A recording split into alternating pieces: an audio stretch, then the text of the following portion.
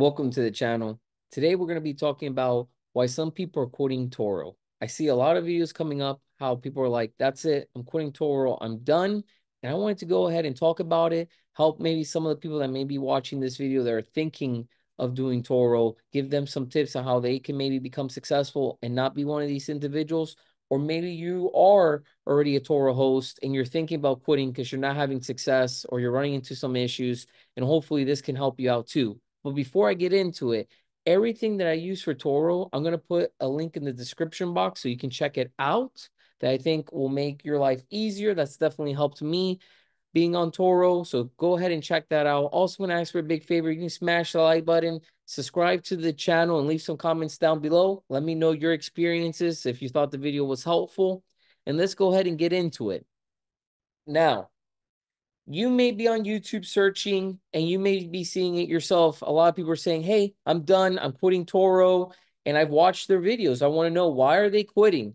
And after watching a few different videos, I saw a lot of common reasons why people were quitting. And I want to get into it. Now, the way I do Turo is different than a lot of people I've seen on YouTube, at least. Now, I'm not saying that no one does it like me. I'm not saying I'm the best at it, but I've had success. And because I've had success, I want to share you how I do it, my views, because I think it could help you. Now, a lot of people I see buying used cars and they're putting it on Turo. And some of the people I saw, they were buying seasonal cars. What I mean, like convertibles, their favorite Mustang or Camaro. They're buying high-end cars that maybe is their dream car that they can't really maybe afford. And they're buying these cars and they're not putting any money down. They're just using their credit. There's a lot of videos on TikTok, Instagram. Well, I don't know about TikTok, actually, sorry, but on Instagram that I see where they say, hey, buy this car and you're going to make all this money. And they're not telling you all the risks you run. They're not telling you how you should really be doing it. Or maybe they do, right? But there's just a lot of times what I see is just an expensive car saying you can make all this money, sign up to this course. And a lot of people don't know, sometimes those ads where those individuals are making their money selling courses. And the reason they have that fancy car behind them and they're saying they're making all this money is to get people to sign up to them. If I have a Lamborghini behind me, I'm saying, hey, I'm making $30,000 passive, not doing anything. Just sign up to my course and give me $1,000 and I'll teach you how to do it. You may do it, right? Because most likely you might want to be in that situation.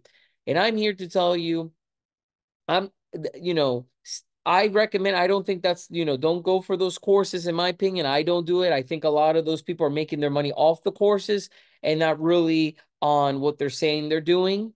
And a lot of people can fall into that trap in hopes to bettering themselves. So if you're really looking for a side hustle and you're looking to make more money, here's what I do. I don't buy used cars. And I'm going to tell you why. I buy brand new. Even though there's going to be a lot of articles online, a lot of videos on YouTube saying the best cars to buy are used, I'm going to say why I stay away from them. A used car that's a few years old tends to be sometimes out of warranty. They tend to have miles on them. And a lot of people saying, oh, you got, you bought it when it lost, when the depreciation took, all the hit was when it was new, it depreciated. Now you're getting it when the depreciation's less, right? That's not true. Car dealerships, if you're buying your car from a car dealership, okay, this is mostly, they're going to give you whatever your car's worth at auction, okay? Most of the time, they don't even want to give you what you see on Kaylee Book. That's what consumers have access to, Kaylee Book. But really, they go by whatever they can get for your car at auction. Reason, if I take your car in on trade and I put it on the lot and I can't sell it, the only other thing I could do is take it to auction. And I'm going to want to at least try to get my money back. So if I buy a car at auction or if I buy a car from someone trading it in, I have to sell it for more than what I paid. So if I got a used car, for example, for $15,000, that's really what it's worth. That's pretty much what most dealerships are going to give you for that car. Guess what? You're not going to buy it at 15. You're going to buy it marked up. So that car that they got for $15,000, they're going to mark it up depending on the car. This, a $15,000 car would be something that they're going to mark up that much. If it was, the more expensive the car, the more they mark it up because the more money they're going to want to make on it because there's more risk. So like luxury cars and things like that, when you drive them off the lot, they take a bigger depreciation. And dealerships know that those cars could be harder to sell because they cost more. But when it's a lower income car, right, usually they'll mark it up $2,000, $3,000 more than what they paid. But then that doesn't include the dealer fee. So if the dealership got the car for $15,000, they're probably going to try to sell it at 18, for example. Then most dealerships are going to have a dealer fee of roughly $800. Some dealerships even have dealer fees higher than that. Some dealerships are even doing a reconditioning fee where they didn't really do anything to the car, but they call it a reconditioning fee to get it ready to get sold, and they'll charge you another $1,500 or more, whatever. So I would definitely stay away from a dealership that's doing a reconditioning fee because that's ridiculous. And I will look for dealerships with the lowest dealer fee and the best price. So if you're going on Auto Trader or you're on their website, look at the small print because there are dealerships out there doing all these things. And then they're also forcing people to get these protection packages, paint protection. And this is where, people fall into the trap where you're buying this used car that's already marked up $3,000. Then the dealer fee goes on top of that. Then some paint protection nonsense that they're going to sell you. And then you go into the finance and you add gap. And before you know it, you're driving out of there in a car that you paid $5,000 more than really what any dealership is going to give you for. So technically right there, you're upside down $5,000. And on top of that, you probably didn't give a down payment. Okay. You bought it all based on credit. You're hoping to rent it out on Turo. Some people don't even have a savings. And then if something happens to a car, they can't make the payment. Then they're like, I hate Turo. Or they got this car, they're already upside down on it. They're renting it out. It's getting racked up with miles, right?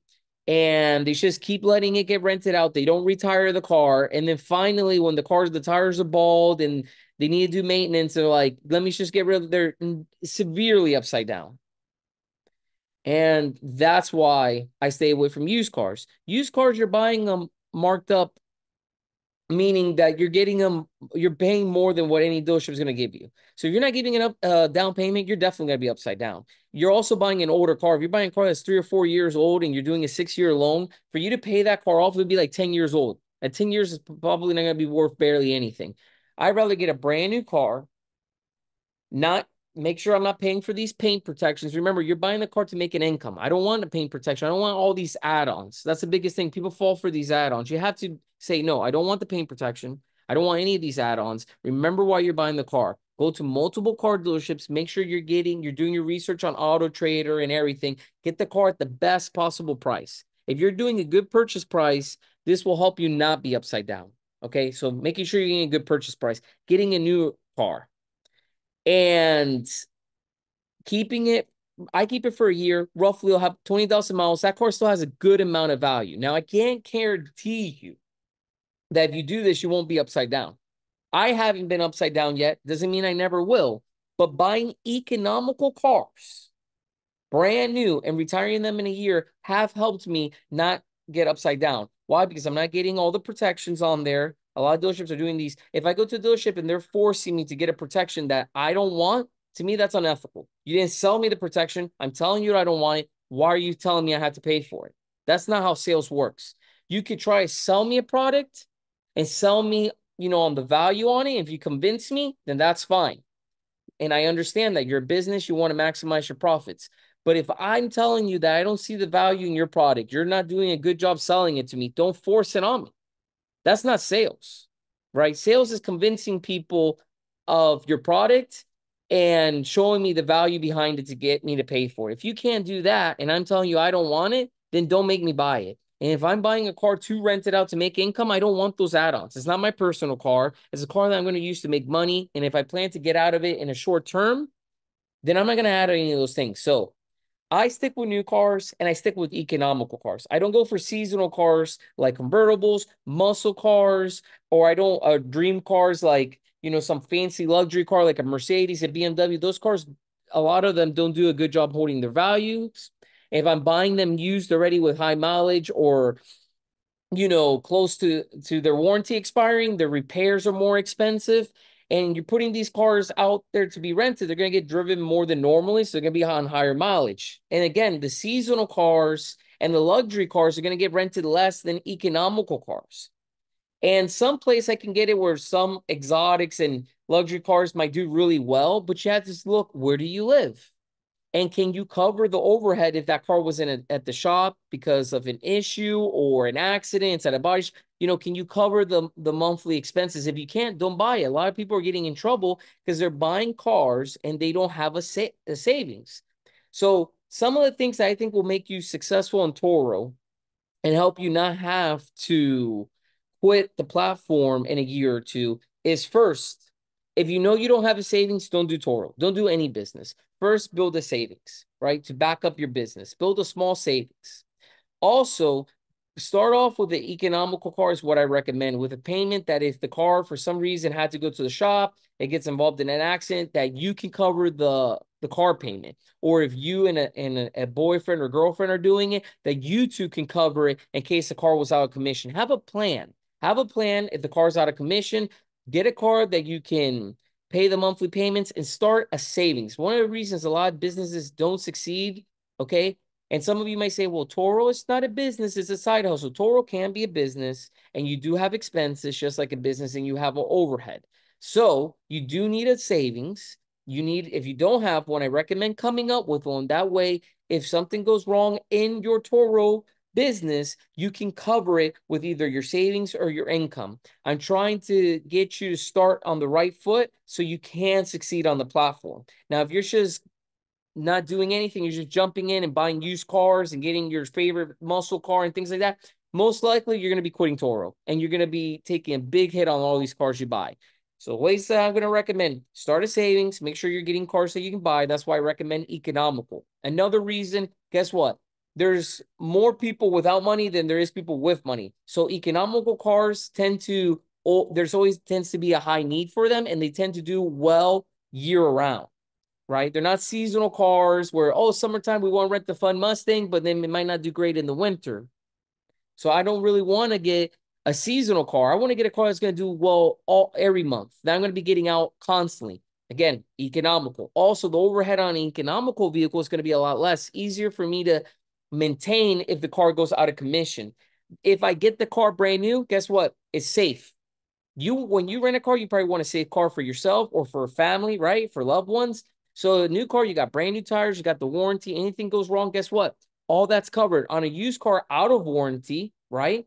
You would be covering that, with your own money, and repair bills could be really expensive. That's why I go back to new. You got that warranty. Why do I get out of it in a year? Because in a year, if the car only has 20,000 miles, usually that's where I'm at in a year, between 18 to 20,000. The car still has a lot of worth. When I take it to, for example, I take it to CarMax. You may want to sell it off Car Havana or trade it in, but I like to take it to CarMax. CarMax can still sell that car for a good amount of money. And I tend to get all my money, basically ends up being a wash. I've had even situations closer to COVID where I got more than what I owed on the car, believe it or not. Right now, those days are, getting behind us, but at least if they can pay off the car, that's great. Also, I do save money because I do account for depreciation. Let's say at the end, I was upside down one day. Well, I take that into consideration that these cars, I know they're going to lose value. So I'm putting money aside. So at the end of that year, when I go retire that car, if for some reason I was upside down, which shouldn't be much, I will have the money there to cover it from the rentals. A lot of people, what I see do is they put cars to rent, they take all the money and they spend it. So now you don't have a savings.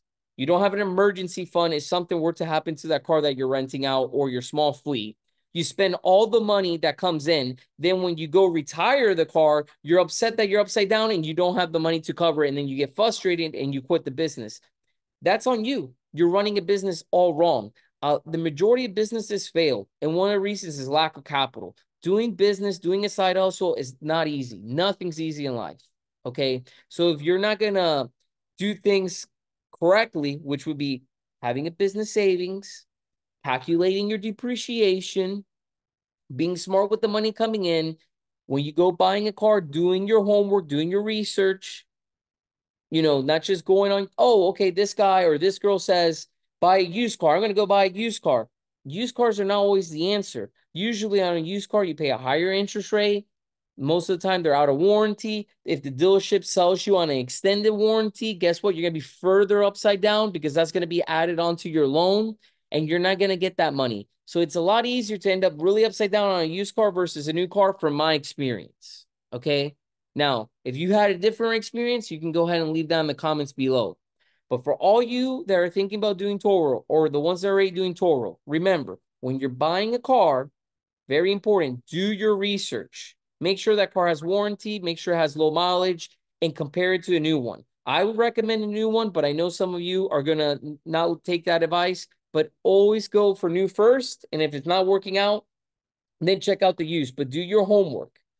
Also, account for depreciation. While that car's renting out and making you money, save some money aside in case you are upside down. Also, make sure you're building that savings, okay? That way, if you have any issues in your business, on your side hustle, you have some money there to help you and back you up through any hard times. Because like anything, you're going to have good times and you're going to have bad times, and you want to be ready for the bad times. Very important. And I think if you do research on this, on the cars that you're getting, and you stick to newer cars, you retire them early before they're racked up with a ton of miles.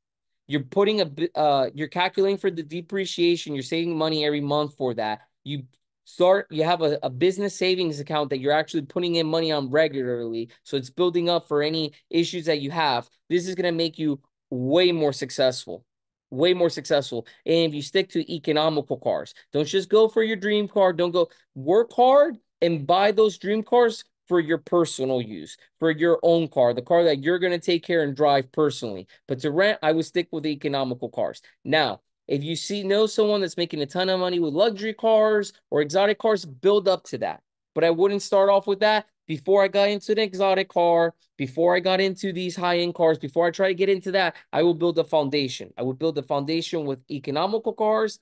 I would learn the business. I will build a decent amount of money saved up, have that constant money coming in, and then I may venture out to some other cars. Me personally, I haven't done it. I do know on some of the exotic cars you can make money. I don't think so much on Turo. I think that's more like private rentals and in certain cities. But again, I haven't really got into the exotics, but I have done the economical cars, and there is money there if you do it right. But from the videos that I've been seeing, a lot of people that have been quitting, I see that they're buying used luxury cars, they're buying seasonal cars, they're buying more their dream cars. A lot of them are doing it just with credit, with no savings. Okay, they're not maintaining the car's property, meaning the tires are bald, they're not keeping up with the maintenance and things like that. And then also, since they're buying seasonal cars or high-end cars, they're not booking as much as before, and then they're just putting it at rates where they're not making any money. They're just trying to get the car on the road to cover the payments, and guess what? Now they're really upside down because you're not making money on top of the car, right? You might just be paying the payments for now. But guess what? Every time it goes out there, you run a risk of it getting in an accident. And also, you're putting more wear and tear on the vehicle and more miles, making the value even less. So you're really just in a bad situation that one day you're going to have to figure out how to get out of. And a lot of people are just prolonging it by just hoping to rent it more because they don't want to face the problem. And the reason they got into the problem, they're buying the wrong cars. They're doing it with no money, and they're doing it all on credit. And that's a good way to hurt your credit and get yourself in a bad situation. So hopefully you found this helpful. If you're thinking doing Turo, hopefully this gets you off on the right foot. If you're already doing Turo and you see that you're running into some of these issues, hopefully this gives you an opportunity to evaluate what you're doing, and hopefully you can implement some of the things I said into your side hustle to make you successful and make it something that makes you money every month. Hopefully you found it, again, a good video. Smash the like button, leave some comments down below. Do me a big favor, don't forget to check out the links I put in the description box. I think they could really help you, and thanks again for watching.